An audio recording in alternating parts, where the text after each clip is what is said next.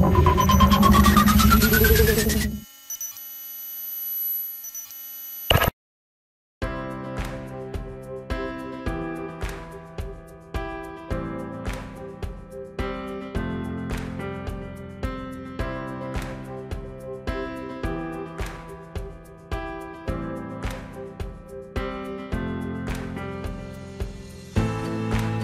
Rahul, how are you? Hello guys, welcome to Pypower projects, and today we'll learn about a major application of Python, that is text to speech conversion. Yes, indeed. It is a wonderful application of today's technology that you give text and you will get the voice output of it. And today we'll learn how to do this using Python. For that you have to install GTTS library in your computer, so you can install it using pip install gtts command, and it will install the gtts library in your PC and you can use further. Other library is playsound. If playsound is not imported, you have to also import it using pip install playsound. So this way it works. And now we'll see about the code, I mean the actual running of the code, how the code works. So this is the language code list, and in this the en stands for english, hi stands for hindi, gu stands for gujarati, mr stands for marathi, and ja stands for japanese.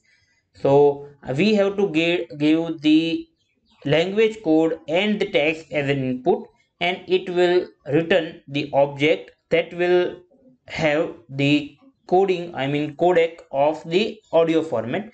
So this language code is important when we have to convert our text to speech. So we are not going to give input as english or hindi. We have to give en or hi or ju or gu mr, like that. So language code is important. Second, this is the main function when which is used for converting text to speech. First, this is GTTS, and we are giving input as text equal to txt.get. Txt is our variable, and .get means we are variable in our GUI. And whenever we have to get the value of any entry field in GUI, we are using this .get method, and it will return the text that is written on this text field. Language, so language equal to variable1 dot get. Variable1 is also a drop down list, and whatever selected from drop down is stored in variable1. And when we want the value that is stored there, we have to use dot get method, and that is our language. So if I select en, that variable dot get will be en. And this is external argument, slow equal to false. So it will not be a slow conversion, I mean not exact conversion, but pronunciation speaking. And I have to save the object as a mp3 format. So now it is stored in .mp3, converted.mp3, and play sound library will play the sound that is converted.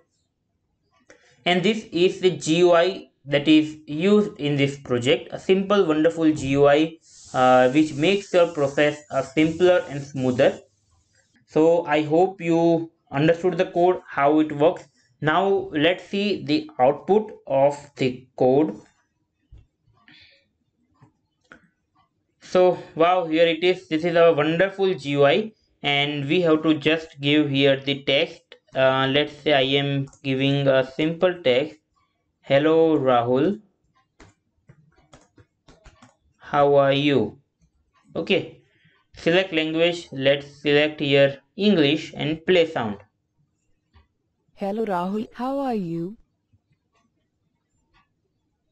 Okay, great. So here is the output GUI that we have seen, and it is a wonderful GUI. You have to give only the text and select language, and output will be spoken and saved for you.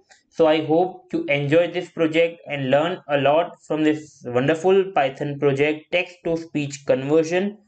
And thanks for watching the video. Have a nice day. Happy learning.